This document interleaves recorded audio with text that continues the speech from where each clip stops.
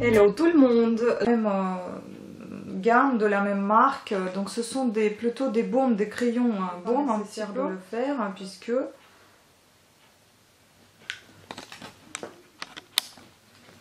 puisque ça s'utilise assez un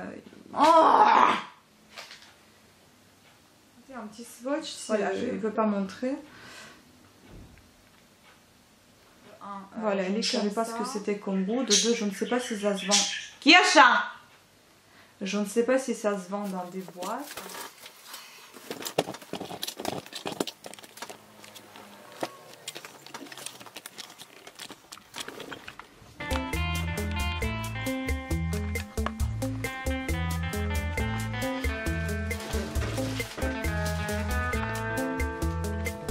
Pourquoi tu tombes? Comment te faire tenir là?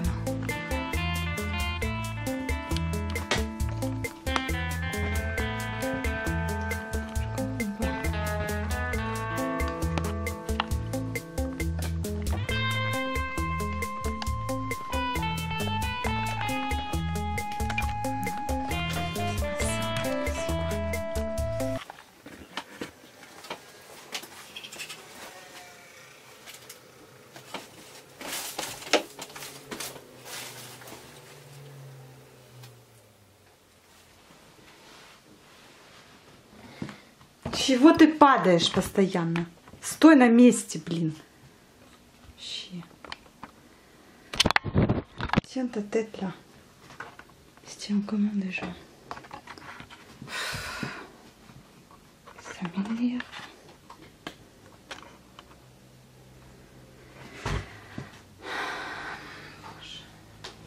Je vais commencer aujourd'hui ou pas?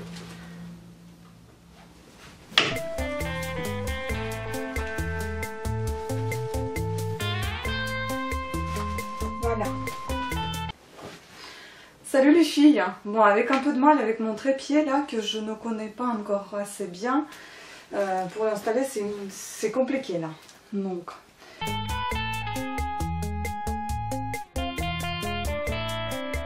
les comptes, donc enfin 17 € moins 50%, ça fait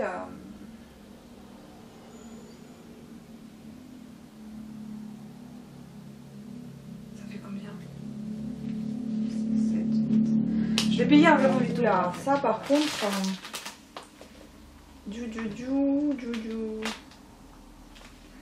ça c'est des graines, mais comment les traduire en français? Là ça c'est compliqué. Donc là en italien c'est marqué grano mondato, spezzato. Alors là, trigo en espagnol et en français il n'y a rien du tout. C'est des biscuits secs. Ce sont des comme des baguettes un petit peu mais secs, donc franchement et c'est très au chocolat. En fait c'est du chocolat et à l'intérieur vous avez du lait, comme de la, comment dire, ça s'appelle en russe en fait petit malako, c'est-à-dire c'est un truc.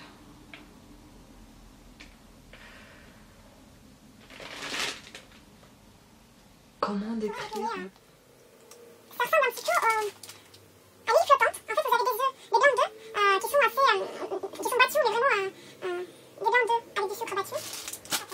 C'est super bon. Je me suis mal préparée pour cette vidéo. Franchement, pour vous expliquer ce que j'ai acheté, c'est assez compliqué. Je ne pensais pas que ça allait être aussi compliqué. Merci à tous d'avoir suivi cette vidéo et je vous dis à très bientôt. Ciao.